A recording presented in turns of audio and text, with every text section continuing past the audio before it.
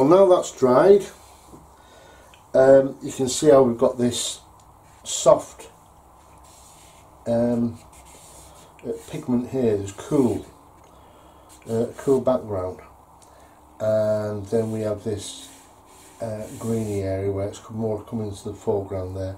These rocks are beautiful. I love these, where they just gently blend out. When we put our next layers on, that's going to be really useful. That now we've got, this is where we see we've got a slight upturn there, a little bit of a U bend going along there, where we've got the shape of the road. It's going in slightly because of, you know, the wear and the horses or whatever has been going on. That guy on the bike going down for his loaf of bread. So there, and we've got the shadows here. These shadows just blending into them. These are all going to be worked upon.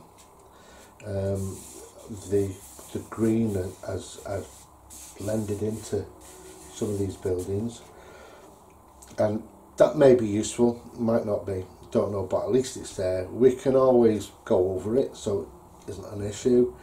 And now what we want to do is fix these roofs in. So here we go. I'm still using the same size brush for this. It's a number 14. There we go. It's a number 14 brush. I got it from the Skoda. Really nice. It's from the Perla range. Yeah, you can get them from Jackson's Art. In fact, that's the only place I know that you can get them from in this country. But they're fantastic. They hold a load of water, and they maintain a real lovely point to them. So I'm now gonna put some roofs in. Now these roofs are a mixture of burnt sienna, Indian red, orange, and yellows as well, and some greens. These are quite greeny at the bottom. So I'm going to start from this roof here, this roof down here. So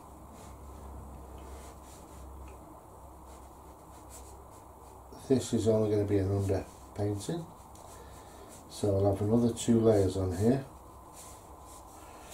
and I want to differentiate the layers just by changing the colour slightly on each one.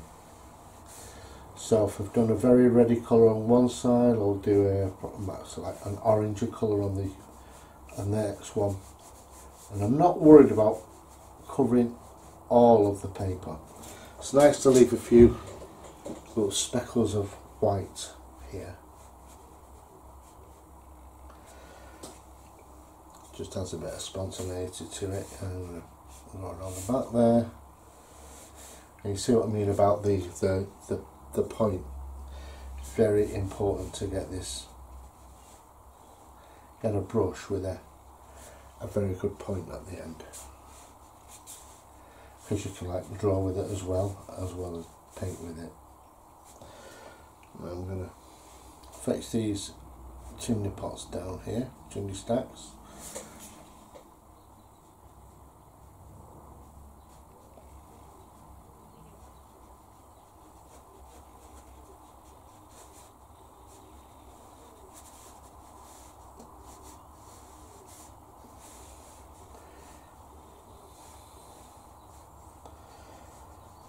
Kind of joining these roofs in there.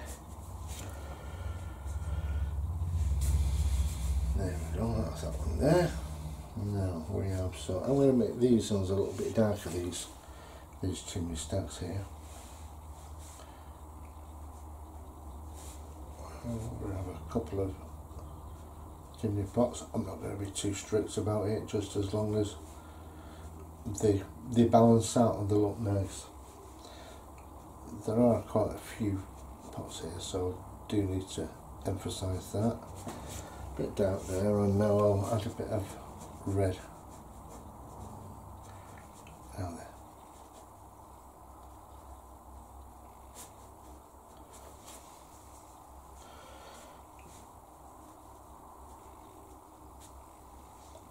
some bit of orangey part there. I'll tell you what, I'm going to stick a little bit of yellow in this.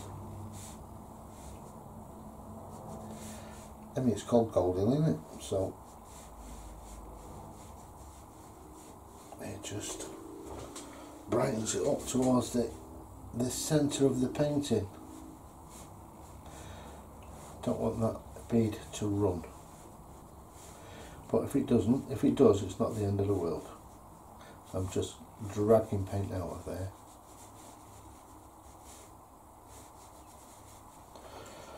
A bit of yellow here. A bit of orange, cadmium orange.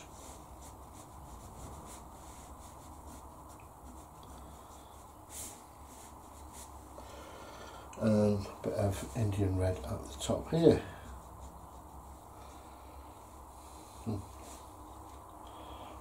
Now there isn't a chimney pot at the top of that, it's just a chimney stack, so I'm going to be true to that.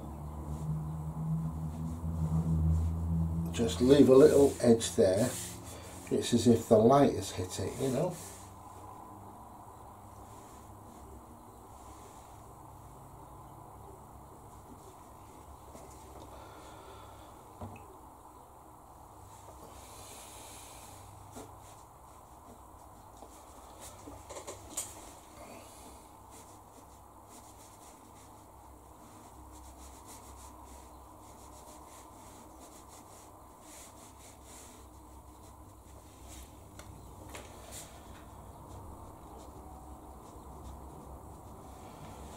Now this one does have a chimney pot, so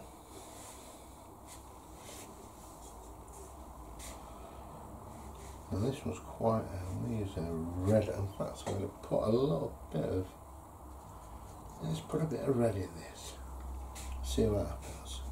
We can always go over it.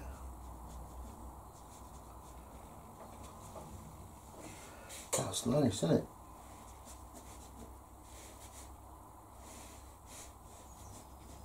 I mean, it's a light wash of red.